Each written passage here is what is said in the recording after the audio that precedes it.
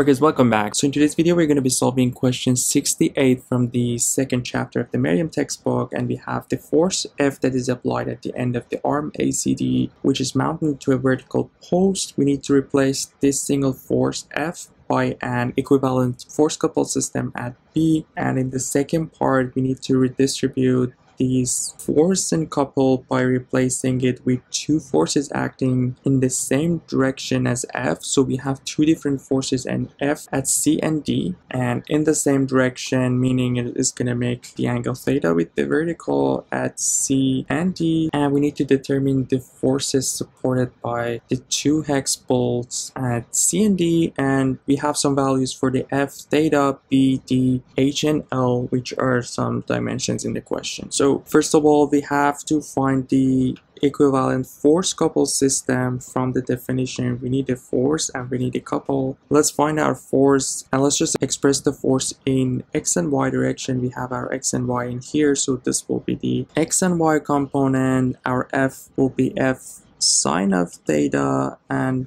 the y component will be F cosine of theta. So if we want to express our F in vector format, we have our F sine of theta negative since it's to the left, be our I, and same for the J component, it will be downward, so negative F cosine of theta, and that would be our J. We have all the values in here which we can put it in here, so our F would be, we know it's 425 minus 425 sine of 30 degrees minus 425 cosine of 30 degrees, and here we can find our F. So this would be our F in a vector format. There is another way to show the force F, which will be the magnitude and also the angles that it makes with the horizontal. We can show it in two ways. One in here, which will be basically 90 minus 30 in here with 60 degrees, or we can show it like in this direction, 120 degrees.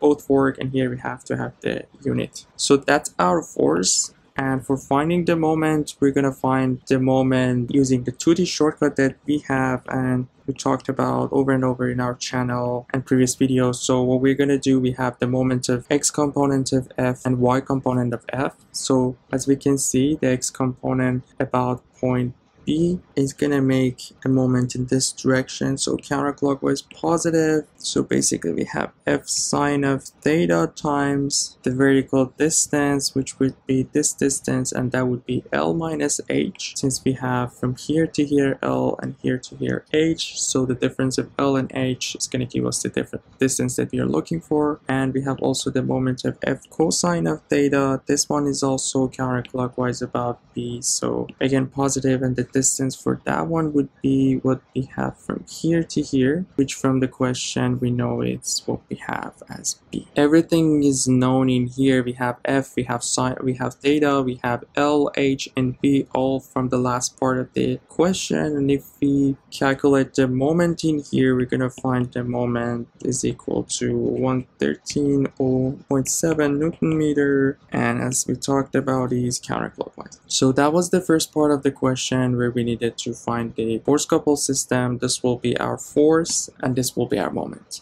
So in the second part, we have two different forces that are applying at C and D. I'm just going to clean up the figure. So we have two forces that are applying at C and D. So these two forces has to make the same couple, and they have to be along in the same direction, meaning they're going to make same angle theta with vertical line. And now the question is, what would be the direction of these two in order to make that counterclockwise moment? So first of all, we have to have this one applying in this direction and the other one in this direction. That way we can call this one FC and the other one FD, and obviously our FC has to be more than our FD in order to make that couple of counterclockwise, or the moment of counterclockwise, about point B. And first of all, we are replacing these two forces with our force couple system, meaning we only have one F in this question, and first thing is that our FC minus our FD has to be equal to F in order to get the same force coupled system in here. So that's one thing to keep in mind in here. And the other thing is whatever moment that F is making about each of these points in here, we can go with B or O, or we can call in the middle O. Whatever moment that F is making about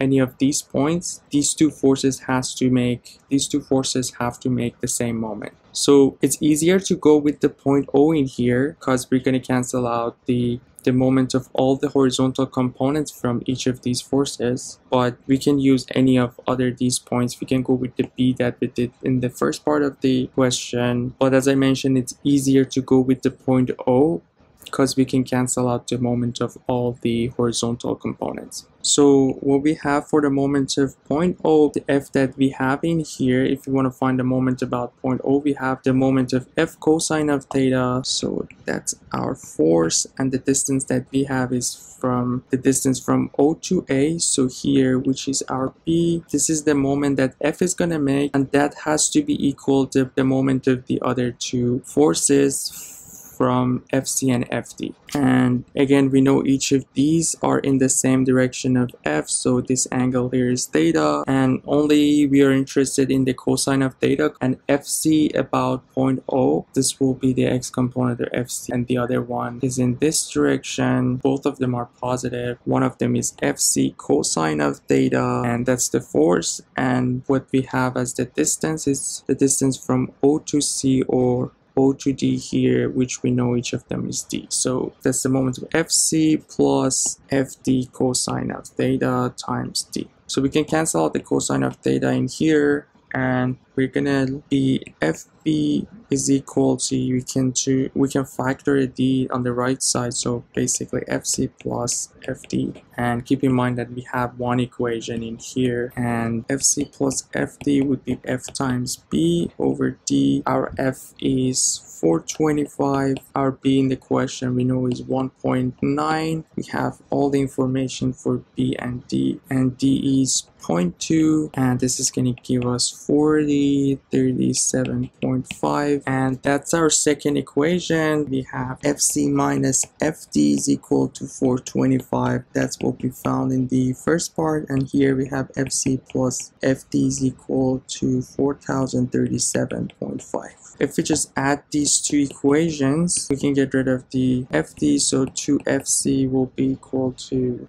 425 plus 37.5, and we can find FC in here, which will be 2231.25 newtons, and our FD would be 1806.25 newtons. And if we want to show the angles again, as we can see, our FC is going to make 120 degrees here, and the other one would be what we have in here, 60 degrees. Our F, we're reporting this angle for FD, which is 90 plus 30, so 120, and this will be the angle with horizontal for FD, which is 90 minus 30 or 60 degrees in here. So yeah, that would be the final answer for this question. Hope everything was clear. Let me know if there is anything. Feel free to drop your question in the comment section. I'd be happy to answer those, and hope you guys find it helpful. Please make sure to subscribe to the channel, like and comment. It's going to help me to reach out to more students, and you guys take care. I'll see you in the next video. Have a good one.